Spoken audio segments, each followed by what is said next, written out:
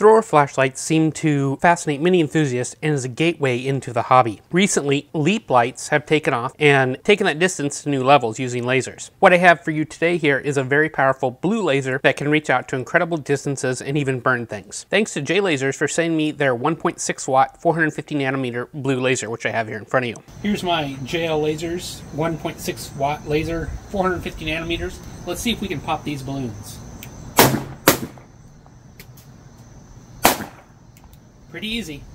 Before I get into the review here, I wanted to touch on safety. These lasers are class 4 lasers, and that's directly related to the power. This is not a toy and can seriously be damaging to people, pets, and other things when used incorrectly. Pointing them at aircraft is a felony in many places, and you should really invest in some special laser glasses to protect yourself when using these lights, especially inside. Here's what I have. They're Honeywell UVEX, and I'll have a link to where I got them on Amazon. They're fairly inexpensive here, but they provide good protection against lasers of this nanometer and this length, and they also work great when you are curing UV glue and using a strong UV light. Sometimes that can cause people headaches, so I will link them below. Definitely, if you end up buying a laser, get yourself some safety glasses. You don't want to blind yourself. Let's look at the performance of this JLaser 450 nanometer light here. So here it is. It's one mode, and you can see it's a blue, almost purpley color. You can see the beam very well, and you can see it kind of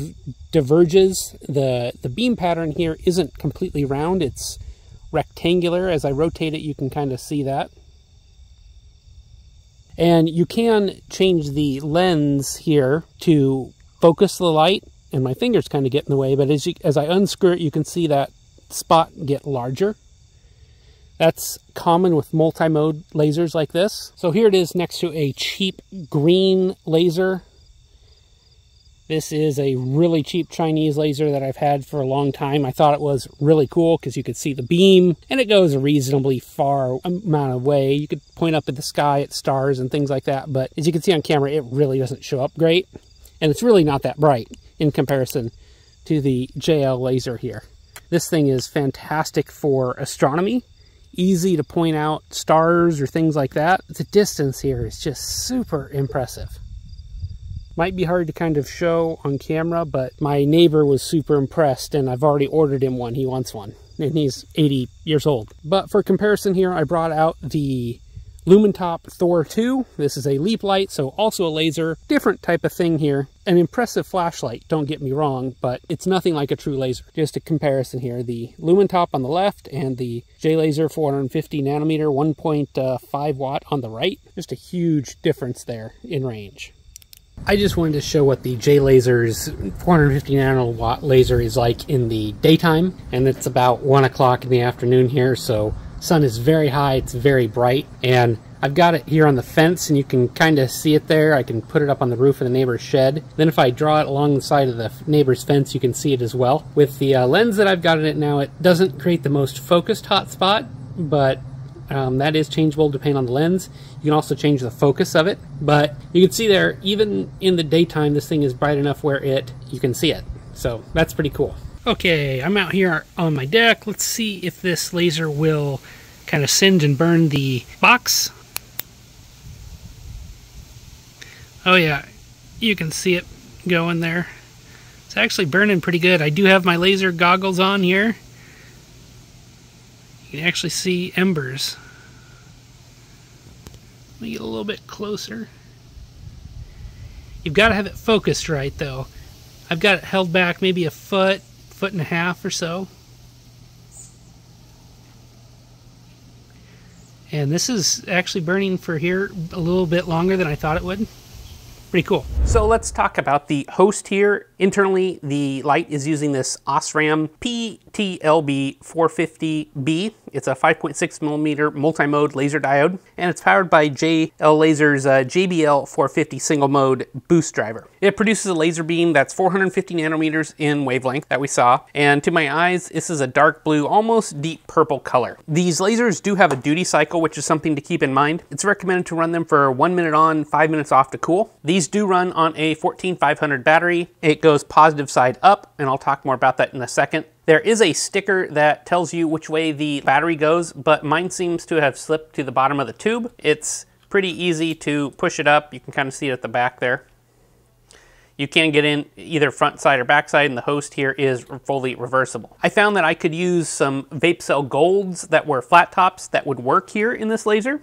It recommends a 3 amp limit, and that's just where those gold cells are. And it took more time to burn cardboard and things like that, so these 7 amp blue vape cells are a better choice. It's worth noting while we're talking about batteries that there are a lot of fake and poor performing lithium ion batteries out there. Amazon and eBay are really terrible places to buy these types of batteries. Illumin.com is my favorite place, and I'll have a link to them below. So up front here, there is a small lens, and this unscrews all the way, and there's a spring underneath there to keep tension. One note about these lenses is they do melt. So if you really want to be careful when you're using this thing so that it's not too close to something, because like I said, you'll melt the element in the center. And it's good to know these are replaceable, because like I said, it was a rookie move and I melted my first one. While JLasers doesn't have this item listed on their storefront, they do sell them separately. Everything here is packaged inside the stainless steel host, and this is a common host. I went through my flashlight collection because I knew I had something that looked similar, and the one I have here is called a Unique Fire. You can see it's the same host. Pretty much this one is slightly longer, and this one happens to be brushed, not polished. Machining here is pretty decent on the outside. You know, if you were looking at this and didn't know any better, you'd think this was a pretty high quality light. Threads are a little